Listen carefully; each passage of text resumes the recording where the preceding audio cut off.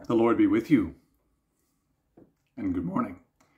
Welcome to our online service here. It's October 16th, 2022, and the Lord has a word of courage for you this morning.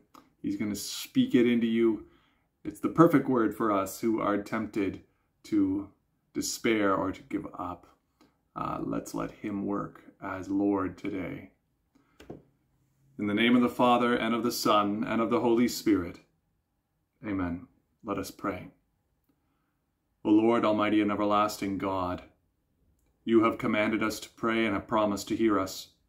Mercifully grant that your Holy Spirit may direct and govern our hearts in all things, that we may persevere with steadfast faith in the confession of your name. Through Jesus Christ, your Son, our Lord, who lives and reigns with you in the Holy Spirit, one God, now and forever. Amen. The Old Testament reading for the 19th Sunday after Pentecost is from Genesis, chapter 32.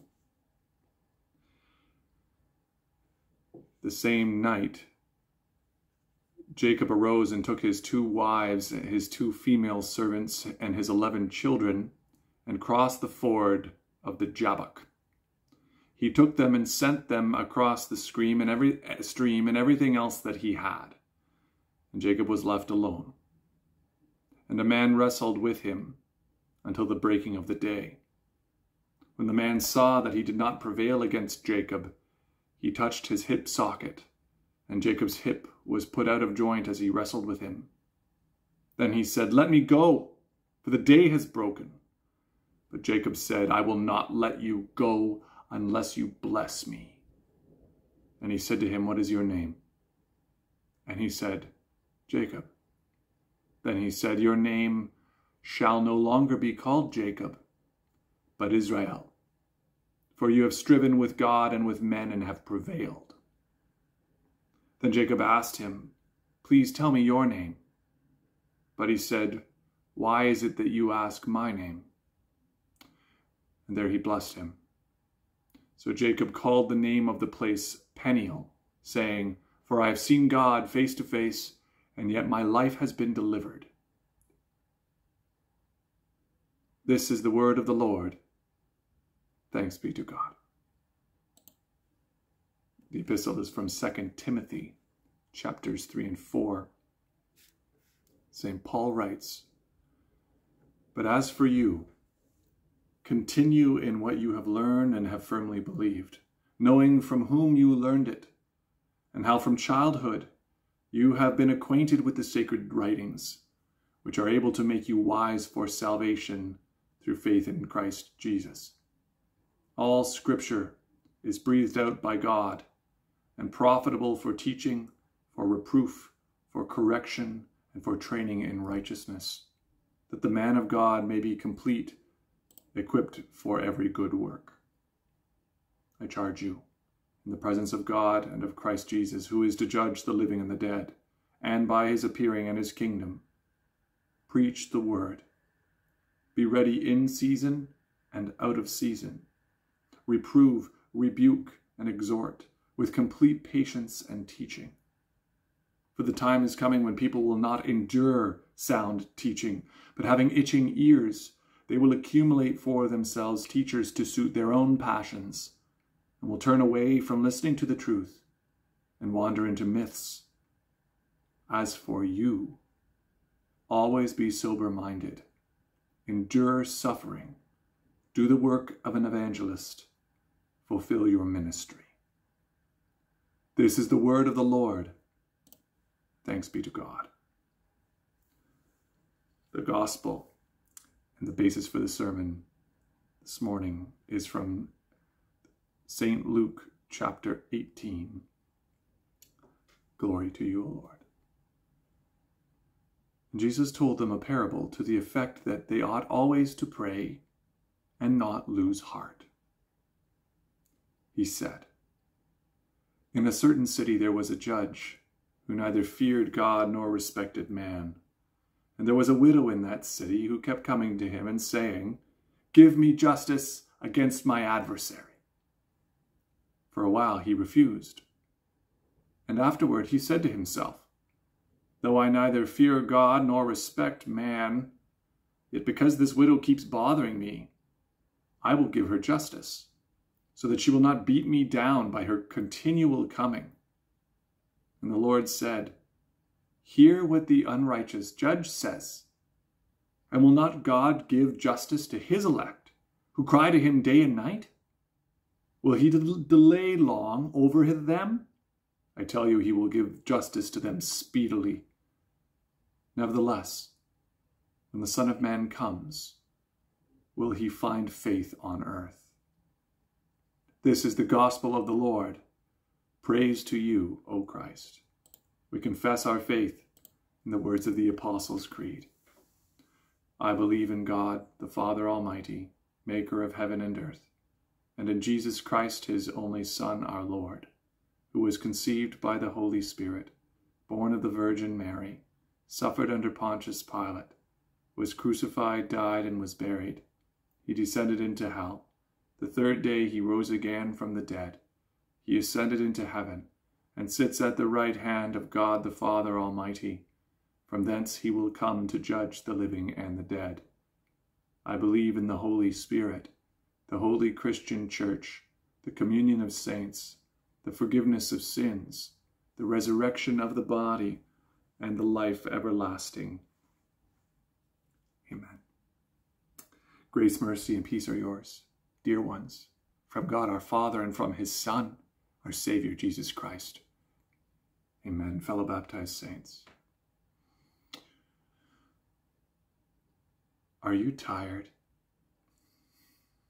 Has the brokenness of the world and the brokenness of your own life got you worn out? Are there days when suffering tempts you to lose heart and give up on the Lord? Stop caring, stop praying, stop coming to worship. That's what our readings are about today. Can you believe it? He knows we need to talk about it. He knows we would never bring it up. He knows, and he wants us to know, that he notices our suffering and is working to end it. Even though at this point in his ministry, he's about to enter Jerusalem to suffer and die, he's not thinking about his own suffering. He's thinking about his disciples' suffering. He's thinking about our suffering. Yes, he's thinking about your suffering. Maybe it comes out in tears when no one's looking. Or maybe it's a big sigh from time to time, you know, a mighty exhale. Or maybe it's an inner groaning, moaning that's offered to no one. Just pain being exhausted from the body with no real target, no expectation, no hope, no deliverance. Well, the Lord has something just for you in that suffering. He gives you prayer. No, not specific words to say, not more work. Just a different target for your sighing, groaning, and moaning. That instead of that difficulty and distress merely coming out of you as waste, it might be entrusted to someone. Might come out of you with another's mighty breath. Yes, even by another's spirit, and be brought to the Father above who will do something about it. That kind of prayer. Help me, Lord. Have mercy, Lord. I'm suffering, Lord. He tells a story about a city in which there is a judge and a widow. And he couldn't have set up this scene with any more contrast, could he? The judge is the height of authority, and the widow is completely helpless. The judge holds all the cards, and the widow is powerless. The judge decides, and the widow receives the decision. But that's not all. You see, to make matters more extreme in this prayer parable, Jesus tells us this judge does not fear God, and he doesn't even respect man. He is isolated in his own arrogance.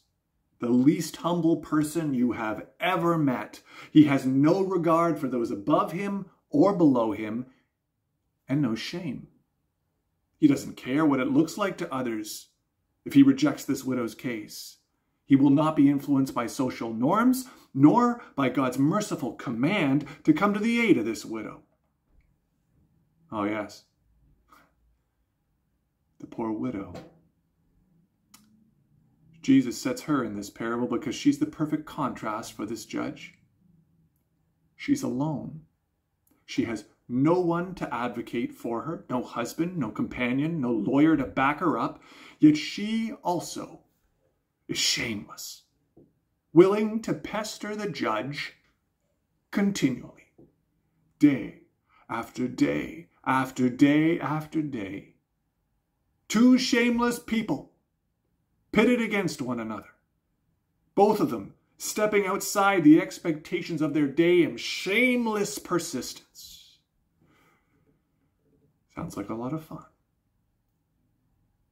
But what is the surprise of this parable? The helpless widow wins. The one without any power, the receiver. She is vindicated by the unrighteous judge. She came to him saying, "Justify me, declare me righteous. My adversary needs to hear that I'm innocent, and I want you to say it, judge. Say it. Say it." And though he would not, for a long time, the text says, eventually, she got to him. She wore him down. She knocked him out and gave him a black eye, the text says. Eventually, the righteous judge knew shame and could not abide by her constantly publicizing his disregard for her case. I'm going to vindicate her, the unrighteous judge decides. Now, what about God? Jesus asks. The righteous one. How will he treat you? Do you see the contrast? Sure, God holds all the cards. You and I are helpless. That's where the contrast starts to differ.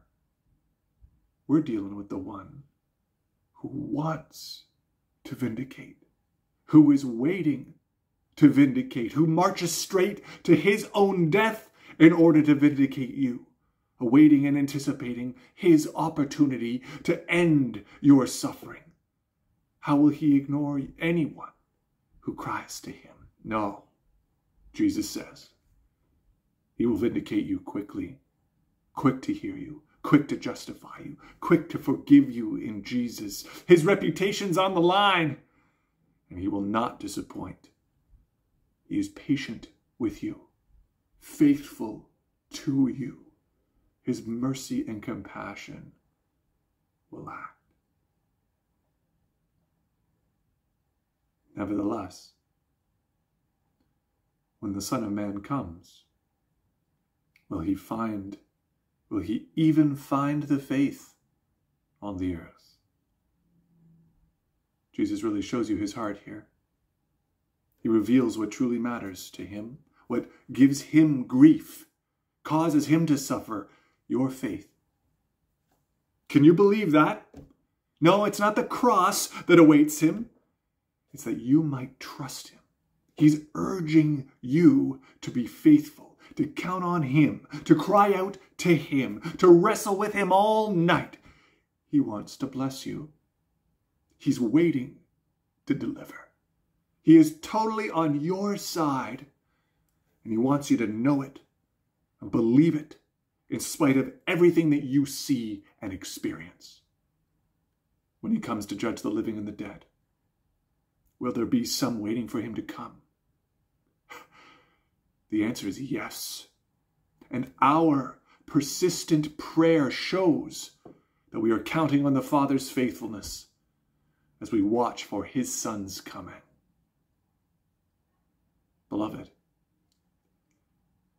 it isn't the Lord that needs our regular and perseverant prayer.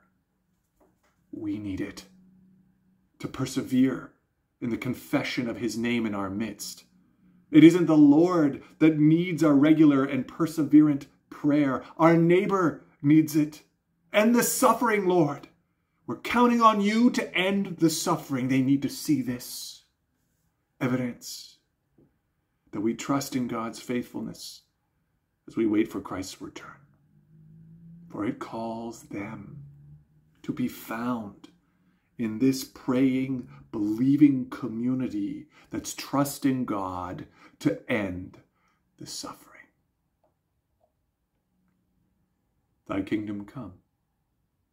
He's taught us to pray. And we know what that means. Give me your very own Spirit, Father, your breath, that I may be completely under your control. Don't leave any of me out, but rule my whole being. Take over my heart and mind with faith, that I may live in patient trust as I wait for your Son's appearing on the last day. Prevail over me, so all the other cares and concerns and worries and fears that pull at me have no place. I may melt away in your presence and peace. Thy kingdom come. We offer it up together too, don't we? Give us your Holy Spirit, Father, that we by your grace we believe your holy word and lead godly lives here in time and there in eternity. Keep us from growing weak. Speak courage into our hearts. Remind us that it's going to happen suddenly. Beloved, the Lord is saying that he notices his church in prayer.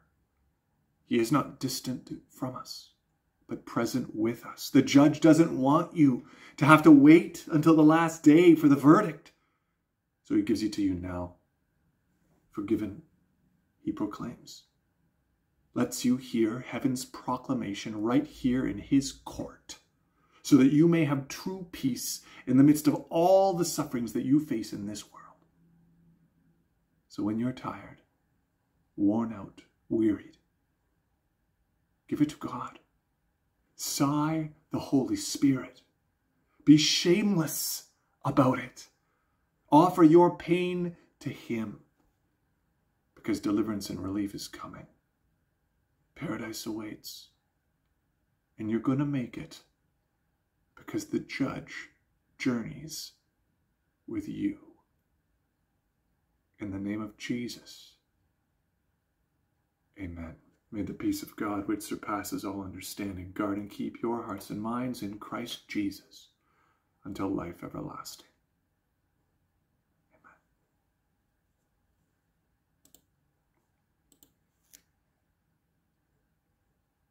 It is time for prayer. And if his words in that parable give you no courage to bring every single thing to him and to not give up. And I'm thinking here, Lutheran Church of the Redeemer, of how important it is for you to hear your word, the word of the Lord here to you about this. It is time to call another pastor, to trust the Lord with this, to stir the ministry in season and out of season, Paul said. Hear him. He's speaking to you. It's a wrestling. He's supposed to wrestle with you. It's supposed to be that way. That's how he blesses you. So let's do it. Let us pray for the whole church of God in Christ Jesus and for all people according to their needs. Almighty God, the righteous call to you day and night, and you answer them speedily. Grant us faith to rest securely in your mercy and justice as we await the coming of the Son of Man. Lord, in your mercy, hear our prayer. O Lord, Timothy was charged to preach the word in season and out. Grant us faithful pastors who will answer your call and be faithful voices, speaking your word to those who have not heard it, to those lost in error, to those who have fallen away, and to those who are weary. Bless all those in full-time service to your church, and raise up many who will serve the generations to come. Grant wisdom to Pastor Schnarr as he considers your call to St. Luke in Ottawa. Lord, in your mercy, hear our prayer. Heavenly Father, you have caused the sacred writings of your word to be proclaimed through all generations. Encourage and strengthen parents to teach your word to their children, that your people may be trained in righteousness and equipped for every good work. Lord, in your mercy, hear our prayer. Judge of all, grant justice according to your word to those who suffer wrong. Give wisdom and understanding to the leaders of all nations, especially our own, that they may punish evil and reward good, fearing God and respecting man. Lord, in your mercy, hear our prayer. Merciful Father, because you neither slumber nor sleep, deliver us from evil. Especially we beg you to keep the lives of those who face sickness, injuries, and troubles, including all those we name now in our hearts before you.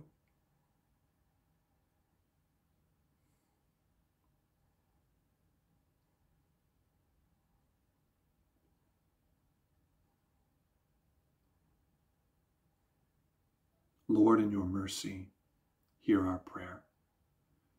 Lord God, you behold our going in and our coming out, both now and forevermore. Grant us repentant hearts as we approach your altar this day, that confident in your protection and grace, we may receive the body and blood of our Lord Jesus Christ for our good. May this pledge of salvation preserve our life, keep us from all evil, and guard us in all our ways. Lord, in your mercy, hear our prayer. Gracious Lord, you desire us to come to you in prayer and not lose heart in the midst of suffering. As we struggle with many afflictions in this vale of tears, strengthen us by the suffering and cross of your Son. Have mercy on us when our spirits fail and when we are overwhelmed by despair. Renew our faith by the full proclamation of the gospel, to cry to you in hope day and night. You are our keeper. Guard us when death draws near, and grant that we would be found faithful on the day of our Lord Jesus Christ, who lives and reigns with you in the Holy Spirit, one God, now and forever. Amen. Lord, remember us in your kingdom, and teach us to pray. Our Father, who art in heaven, hallowed be thy name. Thy kingdom come, thy will be done on earth as it is in heaven. Give us this day our daily bread, and forgive us our trespasses, as we forgive those who trespass against us. And lead us not into temptation, but deliver us from evil. For thine is the kingdom, and the power, and the glory, forever and ever. Amen. Let us bless the Lord. Thanks be to God. The Lord bless you and keep you. The Lord make his face shine on you and be gracious to you. The Lord look upon you with favor and give you peace. Amen.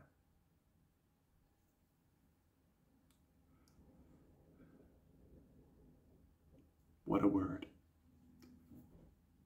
Hear it and hear it again. Meditate on it all week. Talk to one another about it.